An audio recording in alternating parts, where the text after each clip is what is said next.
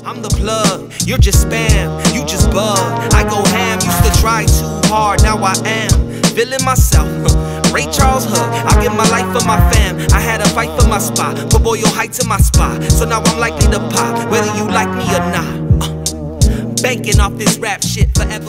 In this game for now, an artist makes his money through concerts, through merchandise, and that's through like top two, right? Distribution, right? Music. Do you get paid from iTunes? I get paid. There? I get my digital distribution. I do okay on it. It's still not even nearly where I want it. But yeah, like my main income is events and then merchandise. And then for me, I'll do engineering and I'll do, management. So if I'm able to, what's it called, like broker something, I've been able to do that. Yeah. Set up events. Multitasking. Yeah, just from my gift of gab. Beautiful. So that's what's kept me afloat and able to do this 24/7 for almost a decade. Because I quit my job at 22 and I'm 32 right now. And I said, I'm a rapper. And everyone said, you're fucking crazy. And I'm like, I am, but I know for a fact that time is the most important thing. Right. So how could I get further in my dream if I'm working 8 hours every day? Yeah, I'm giving a third of my day to a company that I'm never ever gonna really gain from. Right. And I understood that at a very young age. Like a lot of people don't understand this. They wait until they're like 70 to collect $300 more, and then they die in 2 years. Yeah. They lose themselves, bro, in the game. Right. No, I mean, I don't know. What woke you up? I don't know. I really don't. It was just realization, There's a lot of things right now, even with life, where I just observe, and you'll get a form of truth to yourself, of just looking. Even if no one gave you they didn't sway you this way or that way, just what do you see? People miserable. A lot of people miserable and blaming their situation as if they didn't have control of it. Like they cannot get up and do something. Like this, like I'm gonna quit. Like I told everyone, like I had this cool job at Verizon. I was getting paid like nice, fucking little 22-year-old fool, fucking had my little apartment, had my little shit, like chilling. And I'm like, I'm chilling, like cool. And I kind of knew like you can get comfortable like this. I was still rapping, I was still doing my thing, but I knew I had that crossroads. If you're really gonna do this for a living, you almost can't work have anything else kind of your job. Taking your time. So it was easy for me to be like, okay, I'm gonna go do this, and maybe that's the crazy part that allows me to do it. But I had so many friends like, I can't, and I'm just like, how do you feel so obligated to something? Like, I don't. Check this out. Peace. You bounce. And my family thought I was crazy. I mean, my younger brothers are like, what are you doing? Like, and now I admit, I definitely didn't set up a plan.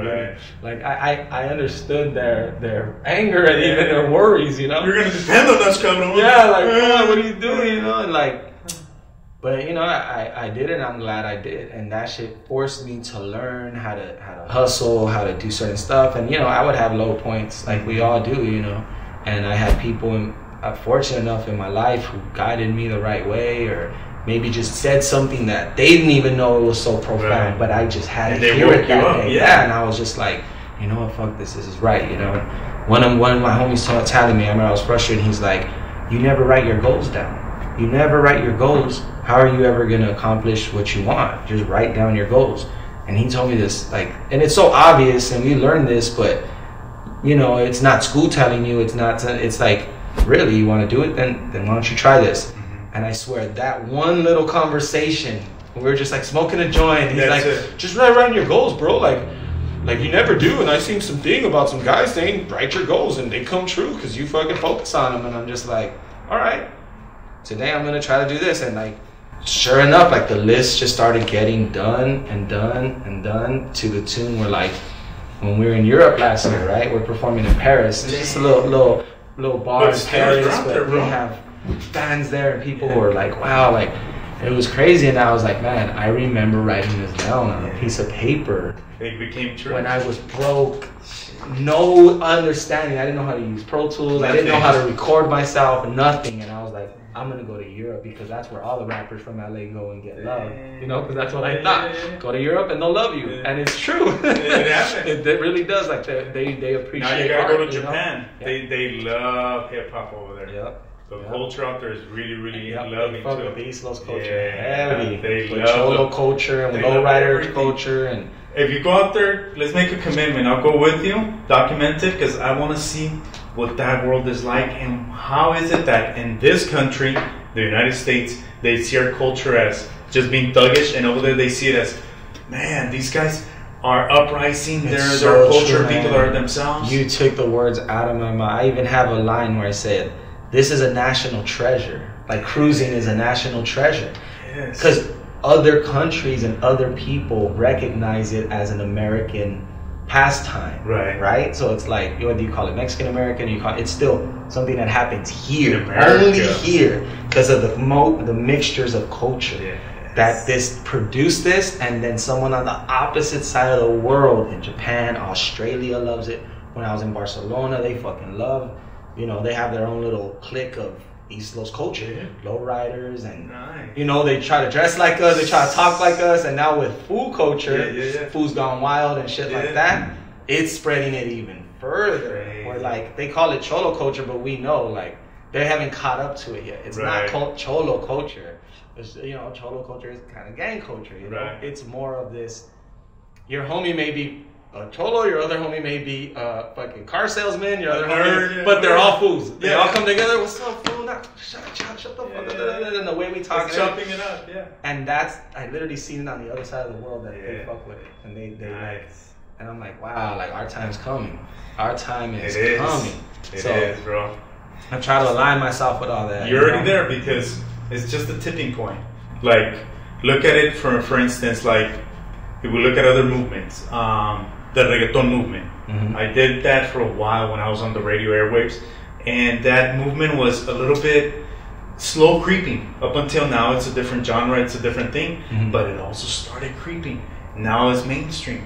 I see us being mainstream because, not necessarily because of the gangster aspect, but because of that culture aspect. Latinos, we're a melting pot on our own. Right. Look how many bloods we have in our. We have Aztecs, we have Mayan, we have all different cultures, and now we're just a mixture, I think, of a perfect hybrid. Exactly. And it is some white culture, it is some black culture, it is some Asian culture. We all have that within and been exposed to it in probably the craziest ways, because it's almost like when you're not a threat, people will show you a little bit more. And naturally cultures kind of guard from each other, especially what some people would think, you know, the culture of, like, say, white culture, black culture, that's been more prominent in America. And then you have Latino culture that kind of got tucked to the side, but through getting tucked to the side, we were able to observe and be exposed to much more, because they were guarding from each other. They were creating stops and that. And it's like, no, like, that's why you'll see a Mexican fuck. We were out in fucking, like, I mean, middle of nowhere, from like Washington, like up north, like hot, and they still had Wild Town, like a Raider bar and foods right there, and I was like, God damn, is this East Coast? Like, where are we? Like, just one area. Bro, this is La Weir Boulevard, and right here's the chapter number 5. I was like, dude, this is crazy. And that's why the motherfucking people are scared. Close the borders. That's it. There's too many of them. You can't stop it. It's like a pit bull. It's only bad if you go bad with it. We're good. Banking off this rap shit forever with these flows and this peyote cat. It's the B, the O, the Y-L-E, the H, the E-I-G-H-T. Now add the S, Bassines, Los Angeles. Relax, kids, Mescalito, better handle this. The B, the O, the Y-L-E, the H,